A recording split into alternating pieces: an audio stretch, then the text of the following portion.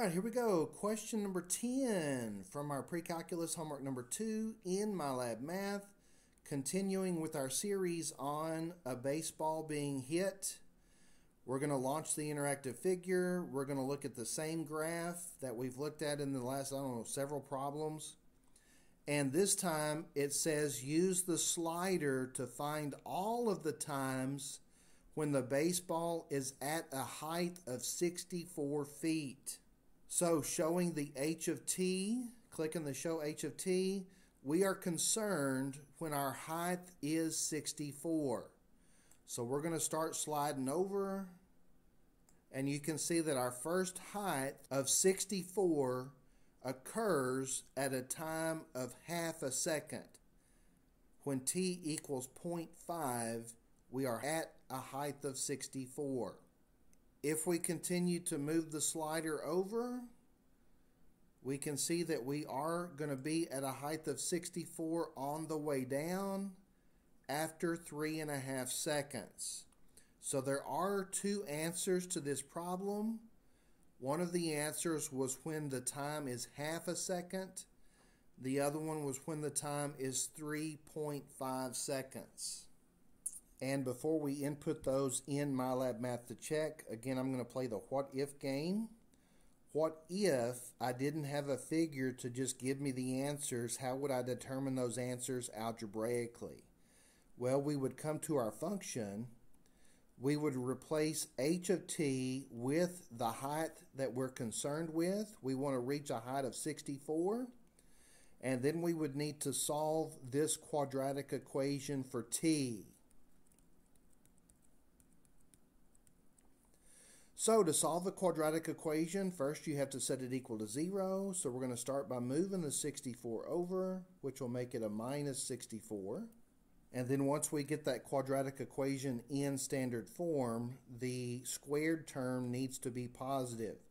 So one more step before we can solve here, we do need to multiply both sides by -1. That will just effectively change all the signs in the quadratic. And then from here you can do several things. You can notice that all three terms are even, so we could reduce those values. Then we could move on to either the quadratic formula, completing the square, or factoring if it will factor. But I've decided to give you a special treat. If you have the Casio ClassWiz, you can actually use the ClassWiz to help you determine the solutions to a quadratic equation. So the way we're going to do that is we're going to go to the menu, and we're going to scroll down until we find the equation/function option. We're going to hit equal to select, and we have a polynomial equation that is second degree. Now the degree is the power, so we have a second degree polynomial. And then the ClassWiz simply wants you to input the values for A, B, and C. So 16 equals, -64 equals, 28 equals, and then if I hit equal one more time, it's going to give me my solutions.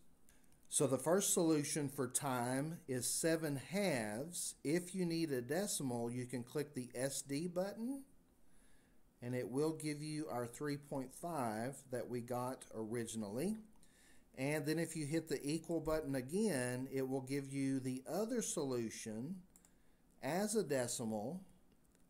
Now, bonus material, if you've watched this far, if you hit equals again, it is going to give you the x coordinate of the vertex and the y coordinate of the vertex. So the ClassWiz is freaking amazing that not only will it give you the solutions to a quadratic, but if you have a quadratic function, it will also calculate the vertex. Alright, so back to our MyLab Math to verify our solutions, and you do not have to put these in any order. I am going to put them in order from smallest to biggest, and we are correct. And that's going to do it for this question. So if you have any questions about anything I've covered so far, please feel free to leave those in the comment section below, or you can text me. And thanks for watching.